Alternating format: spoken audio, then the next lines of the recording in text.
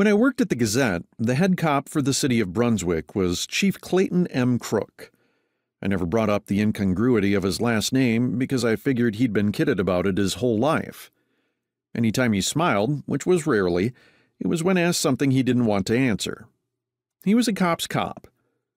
Crook was suspicious of everyone, especially reporters, especially a kid who was 20 years old and appeared to still be in high school.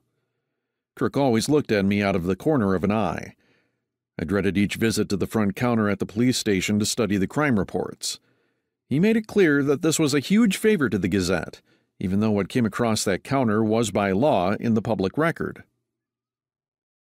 I didn't like cops, though this dislike wasn't based on any negative interaction with them growing up. I was a good kid. I spent a lot of time alone in the woods. I didn't sell weed, didn't drag race a 1967 Trans Am with a 350 cubic inch V8 engine or a souped-up Mustang, like the Greasers. But I was friends with some of those kids. One sergeant hounded them and made their lives miserable. Selling grass or racing a car at 3 in the morning on the empty Metro Parks Road flanked by woods didn't seem all that criminal to me. I hated authority. It started with the nuns in first grade at St. Albert the Great. Maybe it was partly due to the influence of my father, who churned through the Pacific War as a grunt Marine, landing on the beaches of Guam and Okinawa. He distrusted all authority and political systems.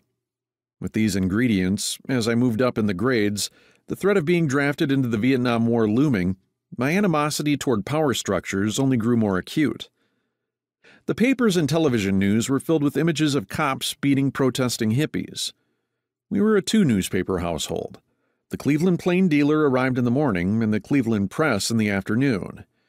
The Press's Dick Fiegler covered the Chicago Democratic Convention in 1968. He was among the few journalists who correctly called it a police riot.